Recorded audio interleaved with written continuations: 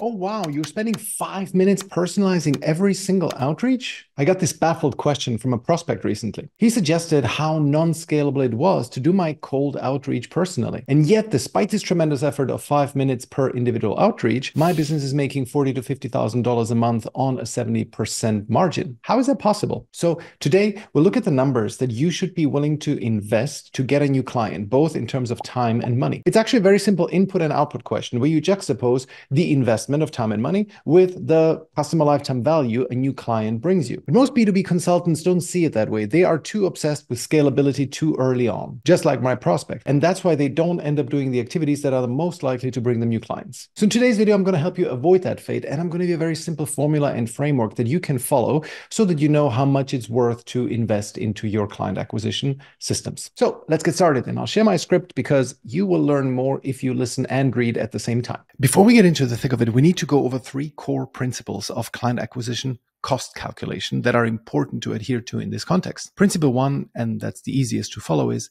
your permissible CAC, client acquisition cost, is a function of your LTV, customer lifetime value. If a new client is worth $100,000 to you, so they have an LTV of 100K, you can afford to invest a much higher CAC, obviously, than if a client has an LTV of 10K. That is logical. Principle 2, don't lie to yourself about how much your time is actually worth. That one is a bit trickier to follow because there's a lot of ego tied up in it. But the fact is, if you are making 10K a month and 2,000 of it is the cost of doing business, your hour is currently worth $31. Okay, that's 10,000 minus 2,000 divided by 4.3 divided by 60 is $31. Assuming a 60-hour work week, right? Which of course should be the default for a solo consultant or business owner who has a family. If you don't have a family, 80 hours. And so $31 per hour is a tough pill to swallow for B2B consultants who are used to charging $300 to $500 an hour as their billable rate. But to accurately calculate permissible client acquisition cost, we need to look at the facts and not engage in wishful thinking.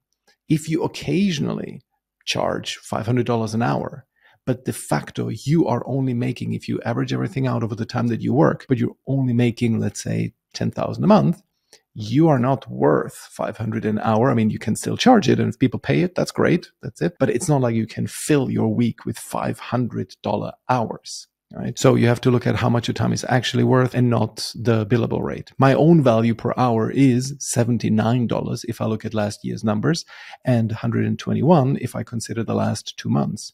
But if someone wants to book me for an hour, I usually charge $500. So it's perfectly fine to live with this duality. You're willing to sell your time at one rate, let's call it the billable rate, but your effective value per hour is a different rate. That's the real rate. That's fine. Make sure as you're calculating how much time you should be willing to invest into your client acquisition that you don't mix up these 2 rates. Principle 3, see your business growth like stages in a rocket ship flight. We need to make sure that the client acquisition setup we have devised is able to carry us to the next stage. For example, I'm right now going from the stage of 30K a month to 100K a month. The setup I have needs to be able to carry me to 100K months. It cannot start falling apart at the halfway point. It cannot require me to pull, crazy 100-hour weeks. It needs to be sustainable, even if it means that I work a lot. Once I have reached that new stage, I will need to redesign my client acquisition system to help me get to the stage after that. And how do we define what these stages are? It can be defined pretty objectively. For anyone living in the West with Western cost of living and doing business, we're roughly looking at stage 1 being the transition from 0 to 10K a month. At 10K a month, most people are able to cover their life expenses, but they're living hand to mouth and you cannot really invest much into the business and you aren't adding to your net worth at that stage. Stage 2 is getting to $30,000 a month. At that level, you can afford to insert scalability into the system. You hire a few people, either full-time or freelance basis, and you're able to invest a considerable amount into client acquisition. And your personal living circumstances don't change. You're not moving into that mansion just yet. And at that level, you're still effectively a one-person band with some help.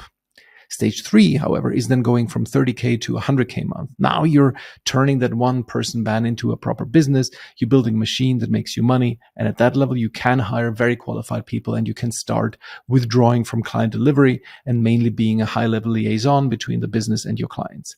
And there's, of course, stages beyond that, but for the time being, this is enough. Okay, so with these 3 principles in mind, what should be your CAC, your client acquisition cost? So I'll start with mine, and that'll show you some of the principles of how we go about this. And then we will look at some of my clients' examples. So right now, I have 4 ways of closing clients in a predictable way. And they vary in terms of how much personalization I inject into my cold outreach. The highest level of personalization looks like this. I record 50 personalized videos, and my virtual assistants send them to prospects. From these 50 videos, I book 3 sales calls, of which I close 1, and my customer lifetime value is about $10,000. I'm able to record 50 personalized videos in about 6 hours time. At this level, let's call it level 1, my CAC looks like this. So recording 50 personalized videos takes me about 6 hours of my time. As per principle 2, my hour at 30K revenue per month is $79. So that's 6 times 79. The cost is $474. Then I have to do 3 hours of sales calls, including some follow-up in between. So let's generously say that's another 6 hours. So that's another $474. Then I have to pay my virtual assistants to send those emails, which comes down to roughly $1 per email, including follow-ups. So that cost is $50. And I have to buy leads, which costs maybe 20 cents per lead. So for 50 leads, that's about $10.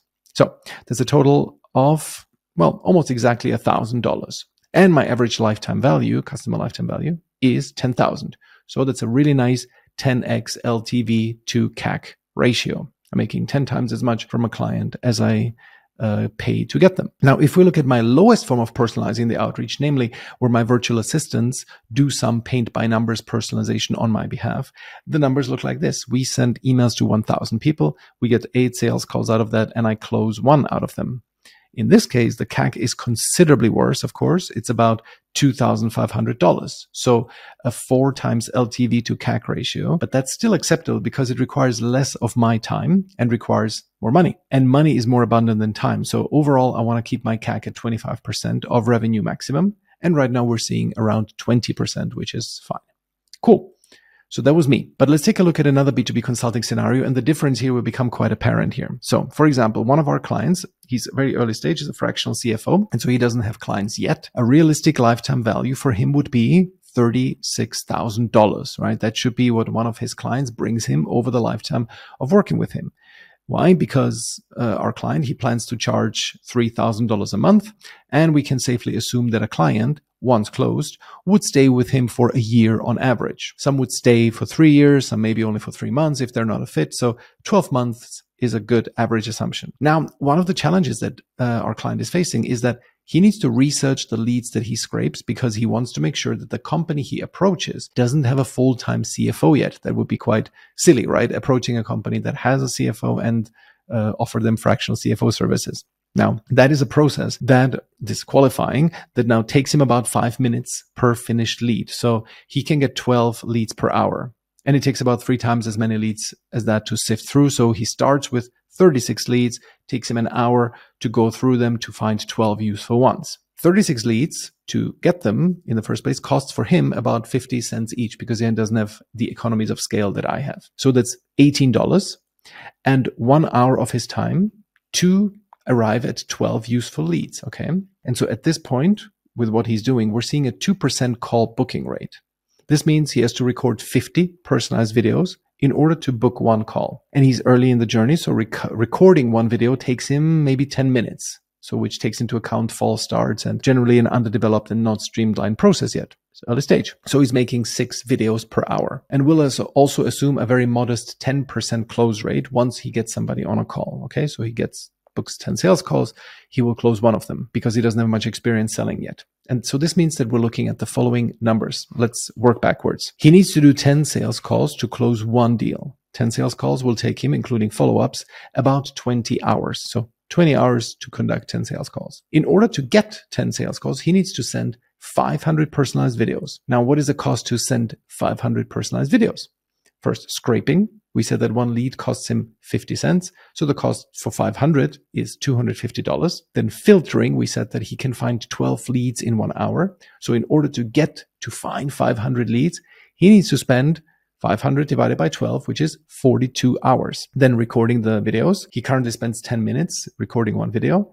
That number will go down over time, but just for the sake of the argument, let's keep assuming 10 minutes, worst case scenario. That is 6 videos per hour, 500 that he needs to record divided by 6 is 83 hours to record 500 videos. And then sending is quite quick. You can easily send 1 email per minute. So sending 500 emails is 500 minutes, which is 8 hours. Sales calls, we assume that it takes 20 hours to conduct 10 sales calls with all the follow-ups and timing coordination and so on. Let's also assume that he will have to do 5 follow-up sales calls before he closes one of them. So let's say sales calls will take a total of 30 hours. So that's our total cost. $250 for leads, 42 hours for filtering, 83 hours for recording, 8 hours for sending, and 30 hours to do sales calls and follow-ups. So that is $250 and 163 hours. He can also outsource the filtering and sending to someone who gets paid $7.50 an hour, which would mean then $250 for leads, $375 for filtering and sending. That means he can save himself that time. It would be then 113 hours for recording videos and sales calls and conducting sales calls. That's a cost of $625 plus 2 weeks of work, 113 hours, approximately 60-hour weeks, which is should be the standard. Now, remember, he's currently making 0. Okay, he's not having any revenues. He doesn't have any revenue. So his time is not very valuable at this point. And if I told you to work 2 weeks, at the end of which you will have a $36,000 client, $3,000 a month, would you do it? Right? I don't know many people who make 0 who would say no to this. You can make a $3,000 a month client if you work for 2 weeks and pay $625. At $3,000 a month retainer, he needs to dedicate about 1 day a week to a client. So he's early days. So his possible revenue will be maxed out at about $15,000 a month. At $15,000 a month, even if we assume he has 0 cost, his hour would be worth $58, right? So we're dividing $15,000 a month divided by 4.3 divided by 60. He gets to 58 per hour. Right now, his time is worth 0, as we said. And even at his future max earning potential, the time he would spend to get 1 client would be 113 hours times 58, which is $6,500, which compared to a $36,000 revenue is still very moderate. That's an 18.2% CAC. So I know it sounds like a lot, these 113 hours, $625 is not the big deal, but the 113 hours, like 2 weeks of full-time hustling, so on. But it's only 2 weeks. You will then get a $3,000 a month client. And if you do all of it yourself, you literally only have to spend the time working, but you don't have to do much. You only have to spend that time working, but after 2 weeks, you have a client. Okay. So I keep reinforcing that because it's not that bad when you put it into this context. I'm not saying if you're right now a consultant who makes whatever, 20, 30, 40K a month, that you should be doing the same kind of effort. You need to find a client acquisition method that does not take you as much time. Or at least even if you do something like this cold outreach, you will then still have to find a way how to scale this quickly because you cannot be spending, 113 hours to get 1 client. You then have to effectively then pay for it.